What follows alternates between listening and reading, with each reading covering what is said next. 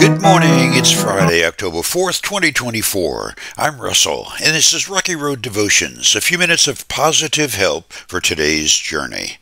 Our devotion today is entitled, O Lord, our Lord, how majestic is your name. And our scripture is Psalm chapter 8. O Lord, our Lord, how majestic is your name in all the earth. You have set your glory above the heavens.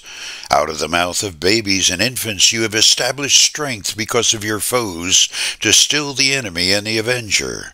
When I look at your heavens, the work of your fingers, the moon and the stars which you have set in place, what is man, that you are mindful of him, and the Son of Man, that you care for him? Yet you have made him a little lower than the heavenly beings, and crowned him with glory and honor.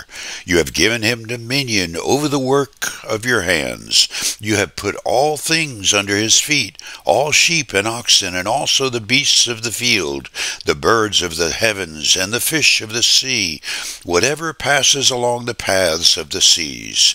O Lord, our Lord, how majestic is your name in all the earth.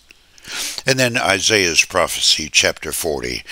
Who has measured the waters in the hollow of his hand, and marked off the heavens with a span, enclosed the dust of the earth in a measure, and weighed the mountains in scales, and the hills in a balance?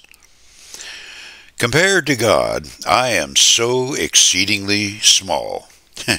So are you.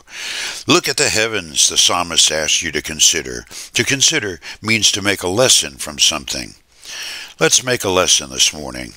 The stars are a great perspective maker for us. Our star, the sun, is 93 million miles away. Now that's 8 minutes by light express. Do you grasp just how far that is?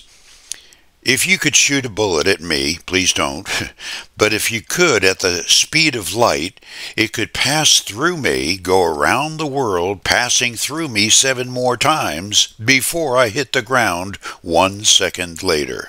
186,000 miles in just 1 second. Now, the next closest star to us is Proxima Centauri. If you started a light beam towards it right now, it would get there in about 40 months. Our galaxy, the Milky Way, has about 100 to 200 billion of these stars.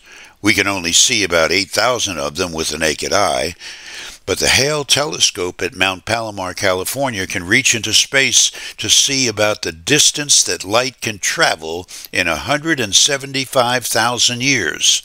That's just into the next galaxy, the Magellanic Cloud.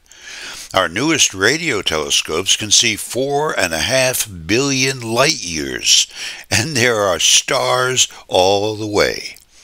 In fact, scientists claim there are around 800 million galaxies, most of which are larger than our Milky Way. That means, according to the mathematicians, we can record somewhere around 1 quintillion stars. That is a 1 with 18 zeros after it for you non-mathematicians. The point in all of this is not a fascinating little piece of trivia. It points out how small we happen to be when we compare ourselves to the universe. And even that much smaller when we compare ourselves to God, who, Isaiah says, marked off all the heavens by a span. The span is the distance from the tip of your thumb to the tip of your pinky finger. God created and holds all of it in his hand.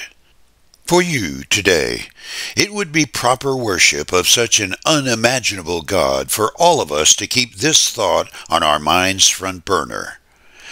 How inappropriate is our pride when we consider the heavens. You chew on that as you hit the rocky road. Have a blessed day.